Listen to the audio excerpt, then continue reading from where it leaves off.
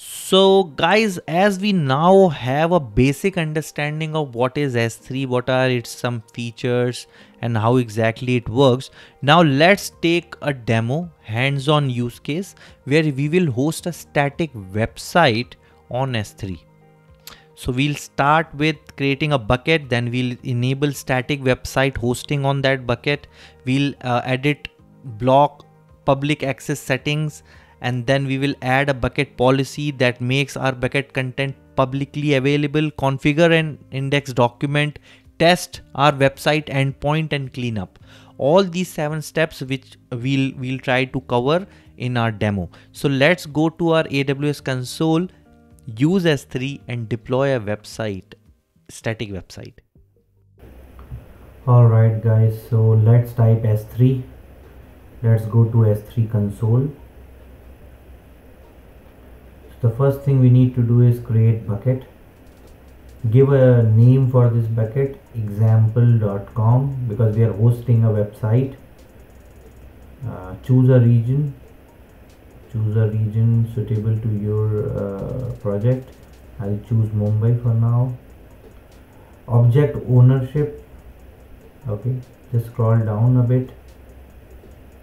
So we will enable all the public access. By default all the public access is logged for security, and then we have to acknowledge the risk of doing so.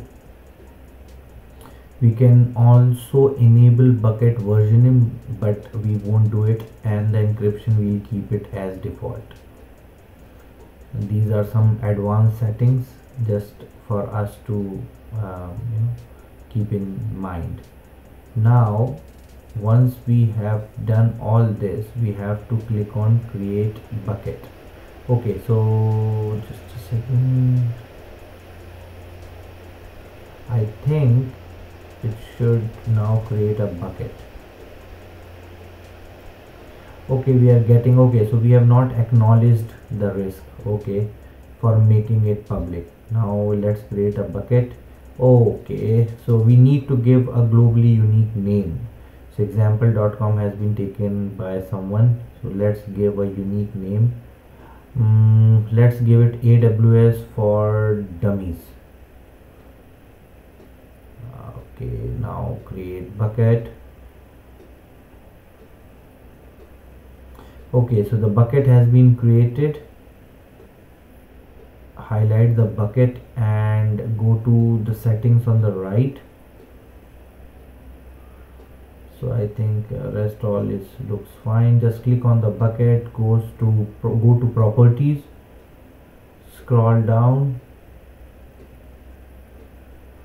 keep scrolling till the end, and you will see the option for static website hosting. Yeah, so edit this and enable it, and now we will select host a static website, and then we have to specify which document we want to give.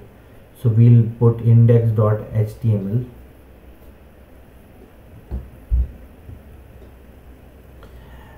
and that's fine. Just save this. Okay, so now we have deployed everything, and we can see the URL because now we are hosting a static website, so it has created a domain URL. But we need to first give the the public access to this repository for someone to access the index.html document. So we have to copy and paste this particular policy. Okay, so this is the policy which I have pasted, but it shows invalid resource. So let's see the policy again. Okay, so I think I have missed the bucket name. I need to put enter the bucket name, which is AWS for Dummies. So basically it is allowing every action on this particular bucket. Now let's save this under permissions. So AWS for dummies.com now has all the permissions, and the bucket policy settings, public access settings have been updated. Now we will finally upload the index.html. Just upload the file wherever you can from your local desktop. So I have stored it locally, and I will now attach it into this particular folder. And once it is added, yeah, so now it is added, index.html. Now just click on upload, highlight this and click on upload. Okay, so the file has been uploaded, and if we have done things correctly, the domain URL which we have got for this one should work with this particular page. So let's click on this particular URL on the browser.